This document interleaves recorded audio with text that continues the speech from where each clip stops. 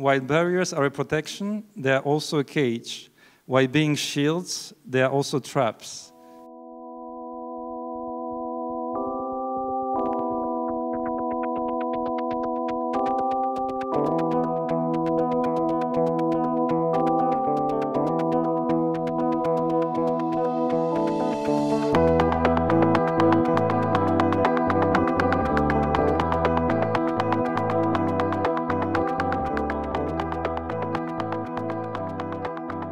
Ce qui nous a beaucoup intéressé pour l'exposition de cette année, c'était bien sûr quand Hinek et Radek nous ont dit pour cette année, 30 ans de la chute du mur, il faut absolument faire une exposition qui ait à voir avec les murs que nous avons en interne, les murs que nous avons en externe, et surtout aussi sur les 40 000 kilomètres de murs qui existent actuellement partout dans le monde.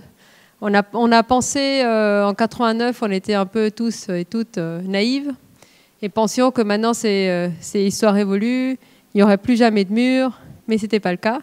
On en construit de plus en plus. Bon, j'imagine que Radek va le présenter. Il y a M. Wiedenhöfer qui est venu exprès. Cette salle ici est consacrée à lui. Il voyage partout dans le monde pour photographier justement les murs dont je parle. Et dans les autres salles, vous verrez d'autres types de murs. Effectivement, nous sommes partis de l'idée des 30 ans depuis la chute du mur, pas pour en faire un aspect historique ou de commémoration simplement.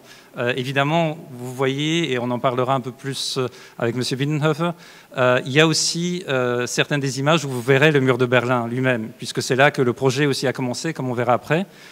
Mais bien sûr, l'idée, c'est beaucoup plus que ce que Aina a déjà mentionné, c'est de faire le bilan de tous les murs, toutes les barrières qui existent, physiques ou immatérielles, dans le monde aujourd'hui, à l'extérieur et à l'intérieur de nos sociétés. Donc ça, c'était vraiment le point de départ. On a toujours privilégié des questionnements qui sont des questionnements d'actualité pour ces pays-là, mais aussi plus généralement pour le Luxembourg, pour l'Europe de l'Ouest. Pour ce qui est des thèmes, bien sûr, je voudrais mentionner le projet de Warren Richardson. C'est un photographe, un reporter photographe qui s'est donc maintenant concentré sur la photographie documentaire. Il est connu mondialement pour la photo que vous avez certainement vue déjà pour la plupart d'entre vous, qui a reçu le World Press Photo Award de 2016. Et donc, ce projet-là, qui nous a tenu particulièrement à cœur, comme les autres, mais dont on est parti, en fait. C'était le premier qu'on a vraiment finalisé, qu'on a validé, parce que c'était une triple figure de l'exclusion. Donc, qui dit les murs, dit il y a quelque chose qui est à l'intérieur du mur, et forcément, ce qui est à l'extérieur. Donc, ce qui est à l'extérieur, en l'occurrence, quand on parle des humains, ce sont les exclus. Et notamment la triple figure, je dirais, très symbolique, donc d'une part du réfugié, d'autre part du sans-abri, et troisièmement, comme tu l'as mentionné aussi, aux personnes qui ont des addictions, donc toutes exclues et en marge donc, de la société, entre guillemets, normale. Donc après, il faut voir comment on définit la normalité, évidemment, mais en tout cas, socialement parlant, ce sont des figures d'exclusion. Bien sûr, un petit peu dans le même registre, je dirais, prolongement de ça, le projet donc, de Krzysztof Gołuch, très beau projet documentaire donc, avec les personnes qui ont un handicap, différents handicaps, comme vous le verrez. Et donc, eux, se heurtent, pour eux, vraiment, ils vivent, les murs, c'est concret. Pour nous, ça peut être abstrait, oui, mais est-ce que c'est vraiment des murs? On peut quand même se parler, etc.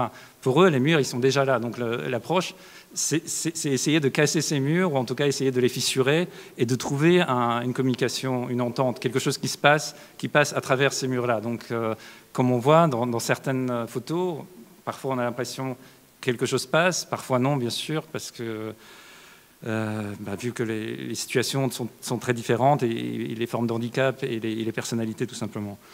Donc après il y a encore deux projets que je n'ai pas mentionnés, mais un qui je pense est important et pour nous symbolique.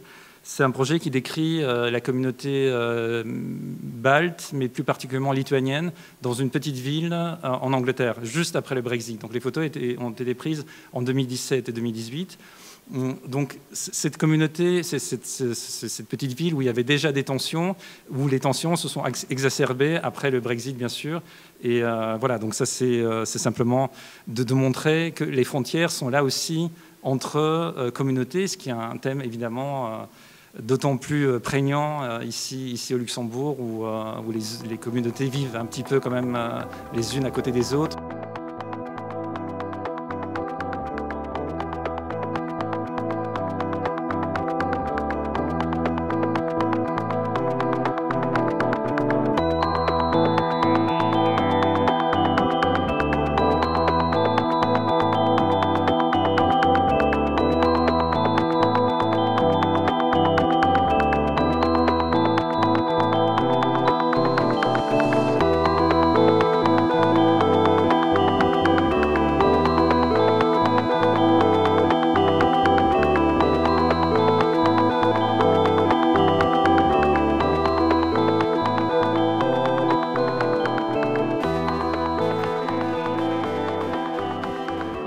So, Kai, first of all, thanks a lot to be here. Just recently now, you're coming from Belfast, and I think it's really, at this precise moment in time, a very interesting story. So if you can... Yeah, well, we did an outdoor show in Belfast, and this year actually, so here we have this picture is from Belfast. So 50 years ago, on the 12th of September 1969, they started to build the first separation wall between Catholics and Protestants in Belfast. And also we have 30 years of the fall of the Berlin Wall this year. So basically on this occasion we mounted altogether 36 of these pictures, 3 by 9 meters on 370 meters of the peace line. So this is what I basically did last week. With 1,100 square meters. Yeah, well, it's about yeah. Just for a comparison, this is 1,000. Yeah, it's 1,090 square meters. So the show is 200 times bigger than what you see. But that's just statistics, you know. So, and yeah, so we hope that it helps a little bit the communication between the two communities, so between Catholics and Protestants, and it's also in the framework of the Brexit that hopefully will not come, because for Northern Ireland that will have grave consequences. I wanted maybe to come back to the very origin of this project, because now this project, if I read well, it started basically with '89, so with the fall of the Berlin Wall. Okay, it's a little bit exaggerated, but I was in the first semester basically when the Berlin Wall came down, and a famous photographer from the US actually told us on the 11th of November, if he would have time, he would go immediately to Berlin, and that's actually what we did. We went in a very fast car in the night. We drove to Berlin, and then we made pictures basically for 4 days of the fall of the Berlin Wall. And for me, it was the most positive political event of my life, because it was really the end of the period of the Cold War, and you know, because for me this was very real, because so the German army is a conscript army. At that time was a conscript army, and I actually served in a unit that provided tactical atomic weapons to German units. So officially the German army had no atomic weapons, but that was a lie. So basically these weapons would have served to basically to stop a massive tank attack from Warsaw Pact troops. And so these weapons, they would have destroyed about, depends on what, between 5 and 15 kilometers diameter. And that mostly they would all have been in Germany, you know. And all these, this was 3 of these units that existed in Germany. So if there would have ever been a hot war, it would have been a super big disaster that most of the ordinary population didn't know. But how come that, okay, you were there as a student on the Berlin Wall itself, but when was the idea born and how that now you will really make a project? And at the time, do you think it's going to be a long-term project, or it was just, you know, like... No, I mean, the general notion was especially around the fall of the Berlin Wall, that this is now the end of border walls in history, and that we have a free world. But I mean, I wasn't aware of that, but here see actually this is the American Mexican border. This is called Operation Gatekeeper. You know, so that was actually in 1992. The Americans started to build a fence on or a barrier on the American-Mexican border, and actually these strips, this is metal plates, and they were used in the first American-Iraqi Gulf War. You can stick these things together and make a huge landing strip even for very big planes. And this is actually the first one that was built up after the Berlin Wall. And I worked a lot in the occupied Palestinian territories for a very long time, and I was really sick of it. But in 2003, a writer from Switzerland, who is a good friend of mine, he called me and said, "Yeah, we should go and, you know, make a report on that for Neue Zürcher Zeitung." And I didn't want to go, but eventually a friend of mine, he borrowed me a panorama camera that makes really big negatives. They are 6 by 17 centimeters. And off we went, and yeah, it was a big success financially, and then another German magazine wanted to have something. So I went back, and with these 2 trips I went to my publisher, and he said he's going to publish a book on it. And then we published in 2007. And then I internationalized it basically and started to work first in Northern Ireland, and then I basically extended it, and I'm still extending it, you know. So. But I think one of the places where you most spent time and most photos come with, not only for this project but also for other projects that you did, was of course the border between Israel and the Palestinian territories. Yeah, I mean it was a whole book, and actually we will publish now a book whenever this winter or in spring that covers basically the period from 2003 to 2018. But border-wise, I spend actually a lot of time also on the American-Mexican border. But it's really it's a huge space, you know. So I really went from the Pacific, all these 3,200 kilometers to the Atlantic. I know that you also did an exhibition in the Musée d'Art Moderne de la Ville de Paris, so in Palais de Tokyo, and there was also some controversy, related to it.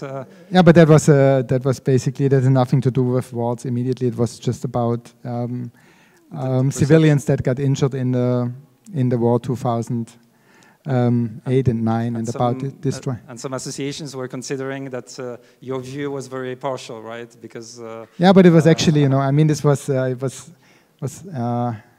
really a little bit funny, because these people went into the exhibition and tried to destroy it. We couldn't have paid any PR agency for the public relation they gave us by then. So it was not very well thought out, and. So a bit more general question, like among all these places that you visited where there are physical walls now, I think something like 20, almost 20. No, I was in 10, but 10 on the place, okay. Yeah. But what was I think, where you see one picture of the Korean border, it seems like completely, what was the place that, let's say, marked you more, and why? Well, the Korean border is I mean, it's the least visual. Visually, it's the most difficult wall, but it's the most protected border because there's military all over the place, so it's really impenetrable almost. So how you even get there? I mean, well, actually, I made a mistake in brackets. I went, what I always do, I go to because I live in Berlin, that's very handy. I go to the embassy and say I want to do this, and I show them some pictures from other borders, and then I try to get a permit. And in this case, I was at the press department of the Korean embassy. South Korean, of course. Yeah, South Korean, yeah. But that didn't help much, actually. The North Koreans couldn't have been much worse. And I went there, and supposedly I had a permit, but it was really organizing-wise, it was a real disaster. And so I was lucky. I got in contact with American troops who provide the troops inside the buffer zone, and they basically gave me 3 days access. Okay, okay. But is it the one also, because, okay, it's the most difficult accessible, but is it the one that, like, personally and humanly marked you most? Well, I have no, I mean, everything is different. I mean, the most dangerous place is Baghdad, for sure. But in Baghdad, you can photograph at least, So. Yeah, there is, I think, over there, like trenchy, like the last photo on the lower side. No, this is. Yeah, that's in the. Like that, no? Yeah, this is in Baghdad. That's downtown Baghdad. So here it's more a protection of the market, actually. So to protect the market, this is on a Friday. This is why there are almost no people. But most of the separation wards actually are between Sunni and Shiite neighborhoods. So it's a little bit, equivalent to Belfast between Protestants and Catholics. You see really developing a very deep and deepened reflection about what actual walls do mean in our society. We chose a very nice quote which closes our presentation of Kai's project. While barriers are a protection, they are also a cage. While being shields, they are also traps. So this is exactly what I wanted to ask you about. Like, if you could develop the meaning of barriers, walls in our society, not necessarily of these particular ones, but of walls in general. I mean, what the wall does basically, it's the last refuge, So also, if we would have a problem, let's say, so we don't talk to each other anymore, and then we build a wall, and we also don't see each other anymore. But the problem that we have between it's also in a personal relation, If I don't talk to you anymore, it's obvious there is a huge problem. And the point is, for me, it's the only way to actually solve a problem is to talk. There is no way around it. How difficult it will be on a political side, or also in a personal relation. And so if there is a wall, it means there is no will or no possibility to communicate. Well, it also, the wall also marks a problem, or I can also say just the silence, which is also the wall of silence between people. It basically marks a problem as not resolvable, Mm-hmm. And the point is also the Berlin Wall is actually the best proof, because when did we achieve something, or when did we achieve peace? Actually, when the wall came down, the problem was solved, and not in 1961 when it was actually built, I mean, concerning the German question, And Confrontier is a project that is ongoing, right? You will never say, I stop it here, because I think it's... I'm a little bit doomed, unless all the wall disappear in the world, which is not for tomorrow. No, it doesn't look like, because this is the other thing, I mean, in a more general context, we are losing control over our lives. I mean, economy is our de facto religion, and money goes everywhere and at every time. So our economy is completely denationalized, and most of the people, we define ourselves mostly about nations, but the nations can actually not protect us anymore, And it's very simple, For example, in Berlin, Warren Buffett bought for 800 million last year apartments, and that means that it's a little bit simplified, but my rent basically goes up because of that, Because of some international speculation. And then this is, so the local government, local, I say, the governments, of the countries, they cannot protect their citizens from anything anymore. And that actually brought also this research, the reoccurrence basically of the border, that people really want protection, so they ask for borders. But these borders, it's just like on the American... Are an illusion, yeah.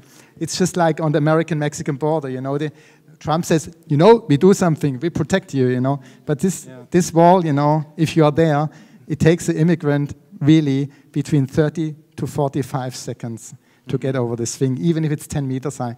Because on the other side, you can put up a rope or a fire brigade ladder there's no, you know, on the other side they can do whatever they want, you know. And you know, for example, you know, it's here you can see it a little bit. You know, one time I was standing here, approximately on the wall with the border guard, so with the American Border Patrol officer, and 1.5 kilometers down, the guy came with a blowtorch, and they made a hole in, and they run down, you know. And then the next one, while we are running down there, the next one goes out there and makes another hole, you know. And now with all these battery-powered tools, you know, these battery-powered tools that we have now everywhere, you know, you can make holes and cut and do things all over the place. So it's just an illusion. It's just an illusion. It's just a way of presenting films, right? Like, and you know, it's also, you know, the American-Mexican border. You could also compare it maybe to the German-Polish border after the fall of the wall. I mean, there was a huge difference in economy, but what we really managed pretty well in Europe is to balance this a little bit out, you know. So sure, we had some Polish immigration, but now even people are going back because the economy in Poland locally is better, you know. So you have to balance these things out, otherwise there will always be immigration, you know. This is just, and people did that for centuries, you know. Do you think things in the next 30 years, when we will be celebrating the 60th anniversary of the Berlin Wall, do you think that they will be, according to you, according to your observation, around the globe, better, or that the walls will just grow, keep on growing? It will be really difficult to say, you know. So we will deal probably more with ecological issues, you know, that will have no borders anyway, you know. So. Thank you a lot, and see you, I hope, in the next 18 days.